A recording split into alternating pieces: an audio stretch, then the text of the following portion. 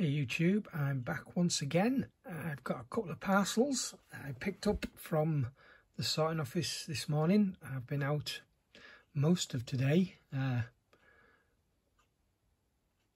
bargain hunting maybe. Yeah, I think you could call it that, even though I kind of knew what I was going out to buy before I left this morning. I was going out specifically for one item, but that led on doing a little bit of research last night, that led to me going to get some of the stuff as well. And on the way out, I went to the sorting office to pick up these two parcels. They arrived on Friday while I was at work, and yesterday I was at work again, so I didn't get a chance to go pick them up. So we'll get into these. This first one, it's just a little one. There's one quite a bit bigger there, but this one came off eBay. It was a set of 3.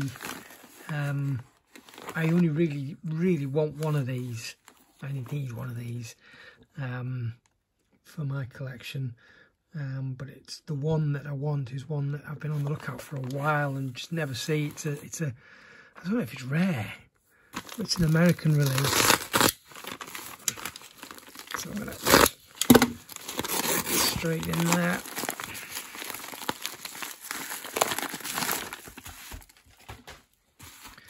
Now, got to be a little bit careful not to cut what's actually inside. Let's see if we can just... It's an awful lot of tape. It's a lot more tape than I would have put on personally.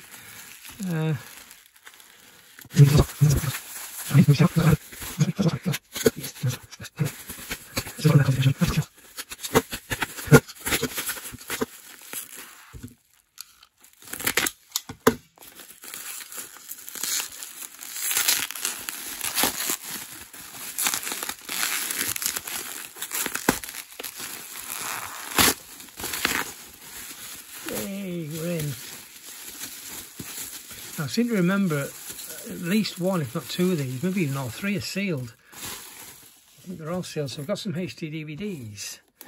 So we've got Mission Impossible, Mission Impossible 2, Mission Impossible 3, and they are all sealed. Now, that's a UK release, but these 2 are American releases. And this was the one in particular that I needed, Mission Impossible 2. I already have this, I mean, I have this movie a few times, but I have this specific release. When this was, I don't know the order, but I'm thinking probably the box set came out first. And there's a UK, there's a US, and there's maybe even European and Australian box sets. But these 2 specifically were individual releases. I mean, this one was as well. Although this could have come out the box set, but because it's sealed, it's unlikely. But the box set never came with barcodes on their first 2 movies. In fact, I should have really prepared for this, but I'm going to go and get one. Okay, I'm back. I don't think I was explaining that particularly well. So we've got here examples of both the UK and the US box sets of the Mission Impossible, first 3 Mission Impossible movies. So as we're looking at the US, we'll look at the US ones, but we'll also have a quick look at that. So all of these box set editions come with these very similar covers, but they all have this silver border around the artwork on both the front and the spine. And it is exactly the same with the UK ones. So with that silver border. And also the UK release, I'm saying that's the UK release. I might get mixed up with these now. I'm getting confused. Anyway, yeah, 1 and 2. So the UK release, they all have these not to be sold separately. There's no barcodes on them. the US ones, the third movie has a barcode, but 1 and 2 don't. And I've never come across a UK release of the first 2 movies with a barcode on them. The third one I have. The third one was released separately, albeit with that artwork.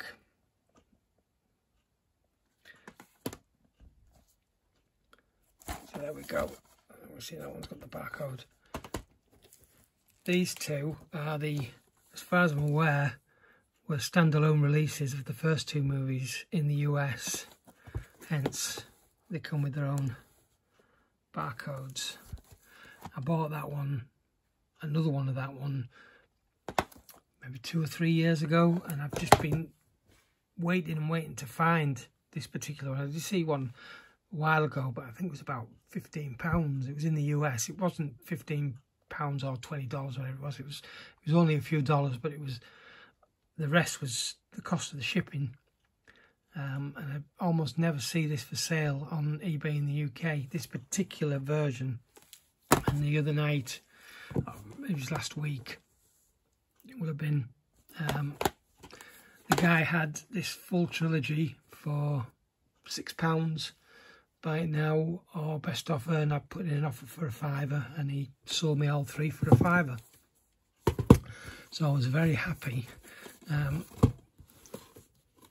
Now going back to this third one obviously doesn't match these 2. I mean, it's a UK release anyway, but this is the only one that I've never seen come with without the silver border. Now a lot of the Paramount releases, the earlier ones, had this silver border, and then later releases didn't. Now I haven't seen examples of every single one being reissued like this without the border, but some of them do, and I'm still looking, but whether it exists, it would more likely be with this artwork, but whether it exists to match these 3, I don't, sorry, these 2, I don't know, but I will keep on looking. But yeah, so that's one more HD DVD for the collection, and 2 more to add to the pile of ones that I'll eventually be selling when I get around to it, which we'll look further into that in probably the next video. But for now, I'm just going to clear this up and we'll get into this next parcel. Right, so last weekend I received a parcel that I knew was coming from Pete Cahill, who had contacted me on Facebook, mentioned that he was reducing his collection, and he had a bunch of stuff that I might like for mine, and if I wanted them I could have them. And he sent a few last week, and he contacted me again middle of this week saying there's another parcel on the way, this one considerably bigger than the last one, and I'm fairly sure this is everything else that was on that list that I said that I would like. Yeah, so it's like I say, it's considerably bigger than the last one, so we're going to get into this. It's pretty much more of the same that I got before. I'll put a link to that video somewhere up there, and you can go and take a look if you haven't already. So let's, oh, I didn't quite get the end there.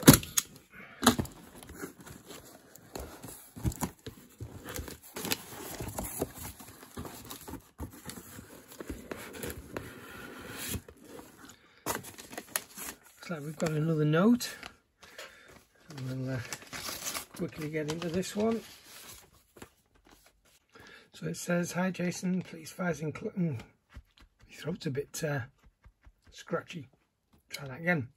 Hi Jason, please find enclosed another 14 snapper case DVDs. I really hope they are okay for you. Take care from Pete Cahill. So there we go. Well, like I say, I do know what's in here. I made a list, but I can't remember exactly what all of them were. I'm just wondering if that one was on my list. I have a feeling. But anyway, so we've got, this isn't working too well. I'm just going to adjust this camera because this box is probably going to be switched off by mistake there. So we've got Under Siege. It's been a US release by the looks of it. These again are pretty much all snapper cases. I think there might be one or two super jewel cases in here, or maybe that's coming in another one. I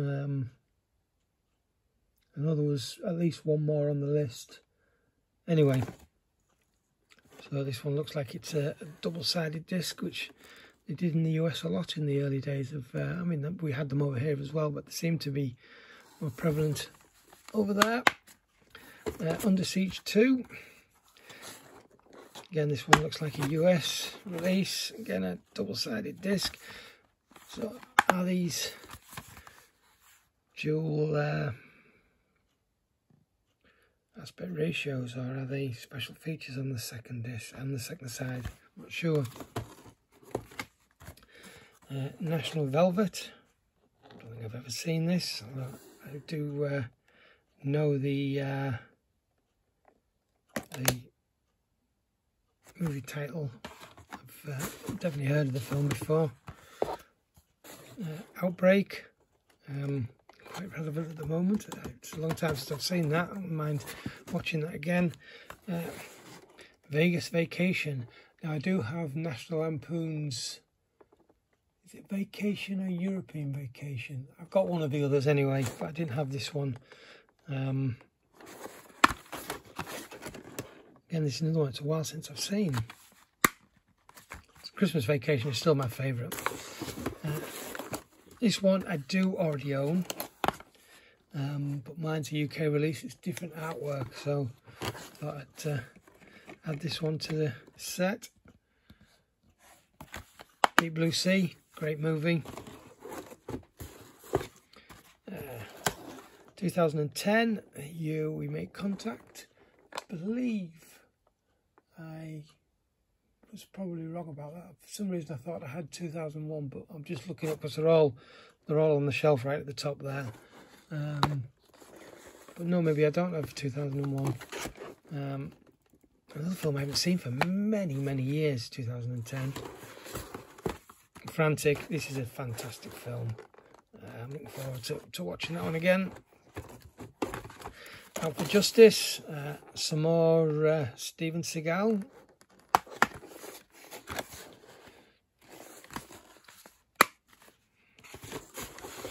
And we've got, what's this one? Oh, The Specialist, Sylvester Stallone.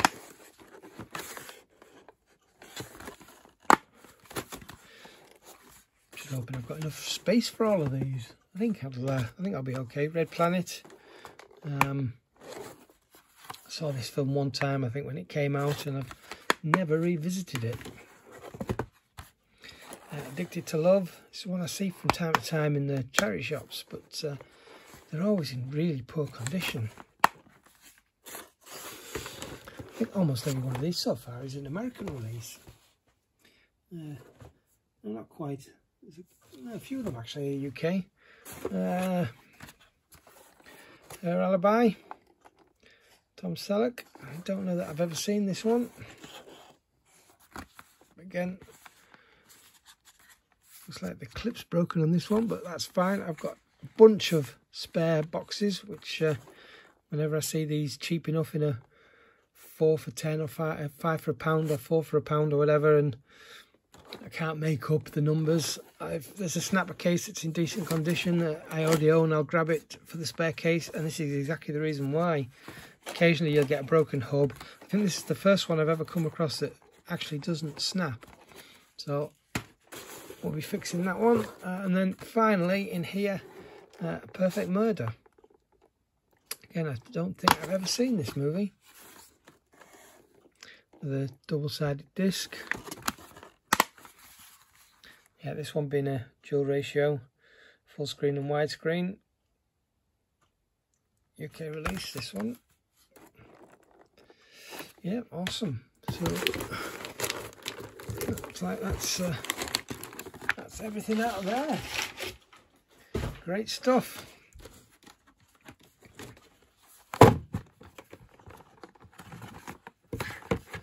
Now I need to remember to scan these into the collection on my app, because I got so carried away last week. I stuck them all up on the shelf, which means moving the table and getting stool out to get all the way up there, right at the top, and that's a long way up. And then realised I hadn't scanned them. I haven't put them all the way up there, and I still haven't. I need to, as I put these away, I have to bring those other ones back down and scan them. But there we go. Yeah, so that's a couple of parcels that I picked up from the sorting office today. Yeah, I think I was probably wrong. These aren't everything. There's still a couple more that I can think of that were on that list that haven't arrived yet. So possibly, fingers crossed, there's going to be some more to come. But Pete, once again, thank you so much. Really, really chuffed. I really enjoy collecting these. I've said it before, but if you'd have asked me, I've been aware of these particular, cases since the early days of DVDs, and they never really were anything that I was that bothered about. And it's only in the past few years that I've re-looked at these and thought, actually, I quite like them. I like the way, and you can kind of get a bit of a feel for that right there on the shelf. They're so tightly together.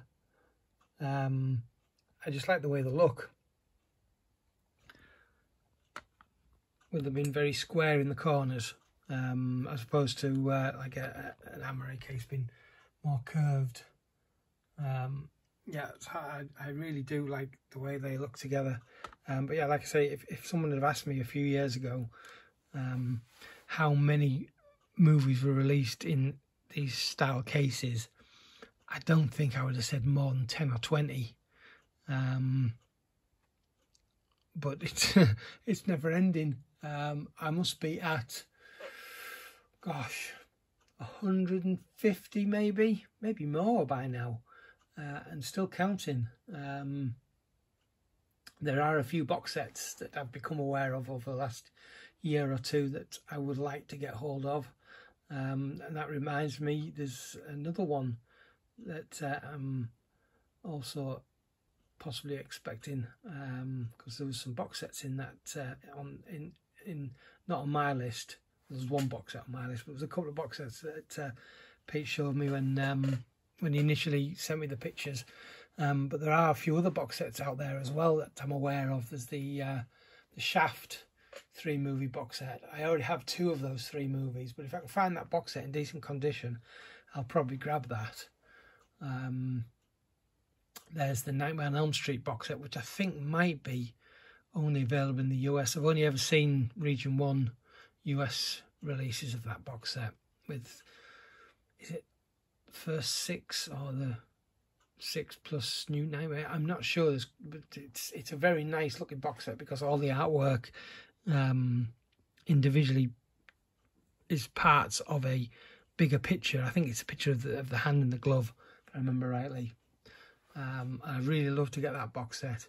There's a Stanley Kubrick box set, and there's, what else is there? There's obviously the Friends box sets, but I don't know if I want to start going for all the Friends box sets, because I've got so many of the Friends releases already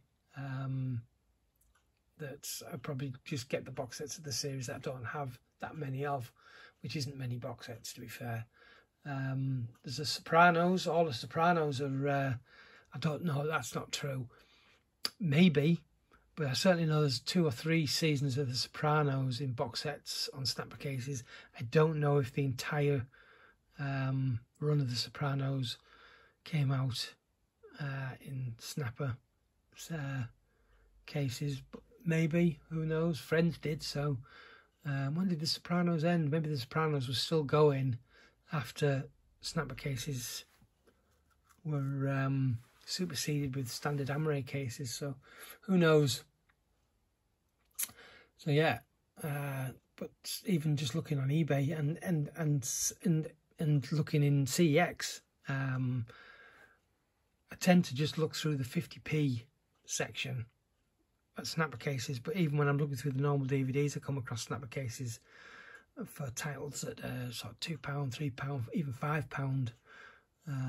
Not always in the best condition, some of them, but the thing is with CEX, they check the discs and they're very particular about the condition of the discs, and for the most part they don't give a damn about the packaging. Now that's not always true, because I had one guy a few weeks ago, I had I can't remember what title it was, but it had a flipper disc, a flipper tray inside, and one of the tabs on the flipper tray was fine, but one of the tabs in the case, let's find an example.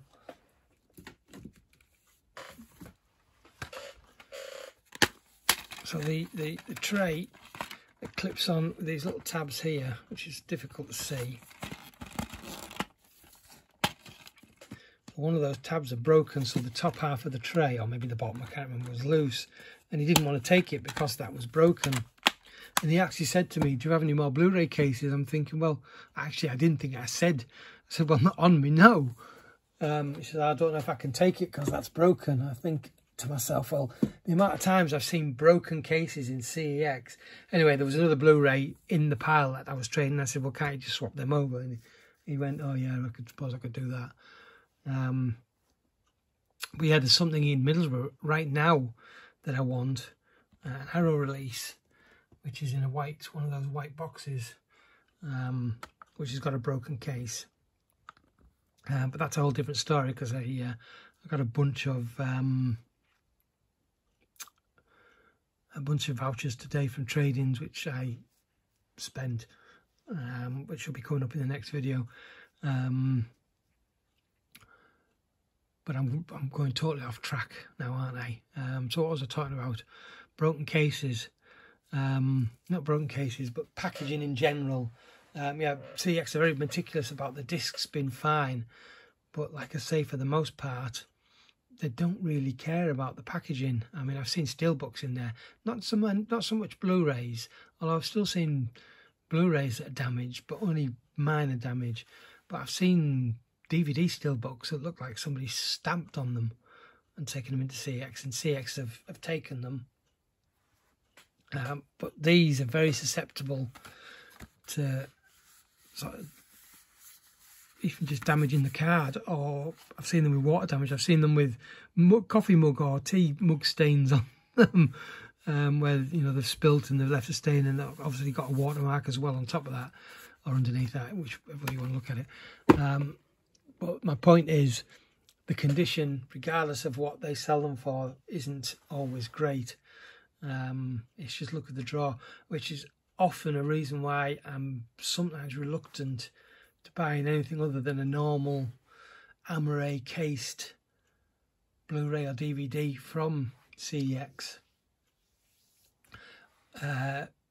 Online, as opposed to in-store. Anything that is particularly rare or in alternate packaging, let's say, I prefer to be able to see before I actually go and buy it.